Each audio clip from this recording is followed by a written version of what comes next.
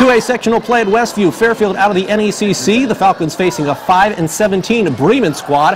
Fourth quarter, Bremen's Carson Miller with the steal and the lay-in, and we're tied at 37. However, Fairfield, they got some players, namely Nolan Sherrick. He gets the offensive rebound and the putback. Fairfield, the Falcons up 43-42. Time winding down, less than 10 seconds to go. It's Miller again for Bremen. He hits it. Bremen up 1 with 4 seconds left. Now, after a few timeouts, 1.8 seconds to go, and Fairfield's last chance is blocked. Bremen wins it 44-43.